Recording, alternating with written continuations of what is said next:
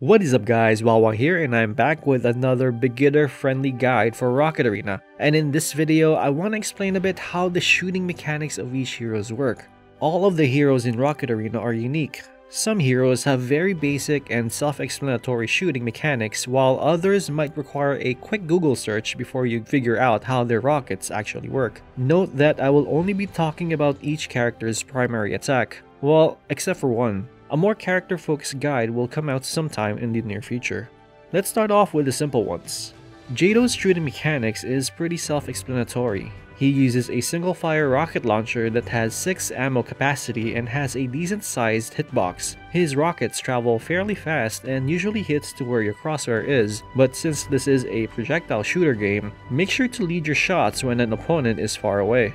Izelle's shooting mechanics is pretty similar to Jado's. She has a single-shot spear tip launcher that has 8 ammo capacity and has also fairly sized hitbox. The spear rockets also used to travel a lot slower, but since the recent update, they travel just a tad bit slower than Jado's rockets. Blastbeard also uses a single-shot cannon, but his cannon doesn't have max capacity, so you can spam cannonballs to your heart's content. The thing with Blastbeard's cannonballs is that they eventually arc down after a short travel distance. Make sure that you are aiming slightly above your opponent whenever you fire your shots. The further the opponent, the higher you'll need to aim. Mystine's primary fire works in a sequence. Every third shot, she fires out 3 rockets simultaneously. Try to maintain a head count to keep track of when the 3 shot will come out. 1, 2, 3, 1, 2, 3, 1, 2, 3.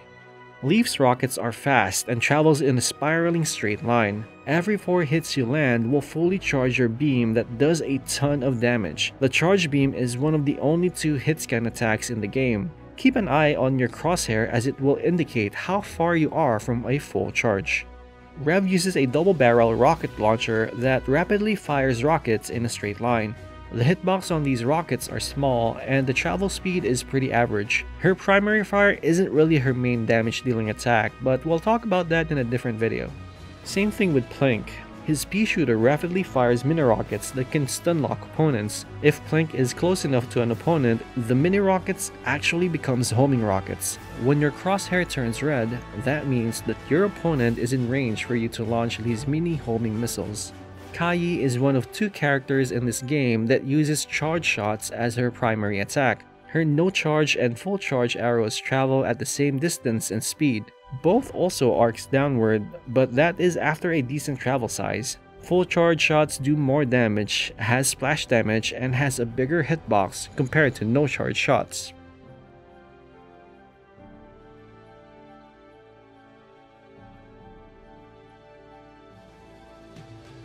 Amphora's primary works very similarly to Kayi's. Amphora's bubble shots charge a bit slower, but the hitbox on the full charge is a bit larger.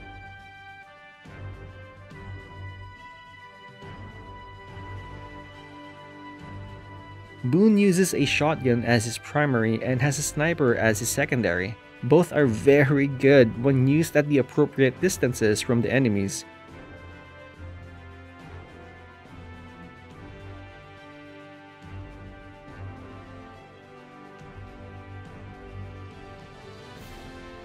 Boone's bullet missiles actually bounces off walls, grounds, and ceilings, and after they bounce, these bullet rockets actually gain a soft homing to them.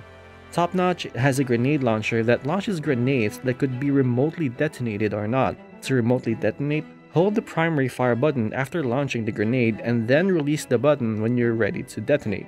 And last but not least, Flux. Flux has probably the most unique primary attack in the game. Her rockets are bouncing guided rockets that can be guided after launch.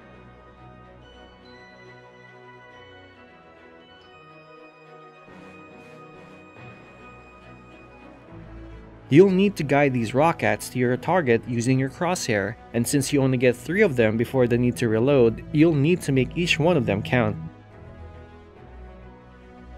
And that's it for this video. Hope you guys find it helpful. I'll be uploading more beginner-friendly guides in the future, so be sure to subscribe if you haven't yet. I also stream this game every day around 9:30 AM Eastern Time, so do drop by when you get a chance. Anyways, that's it. I am out.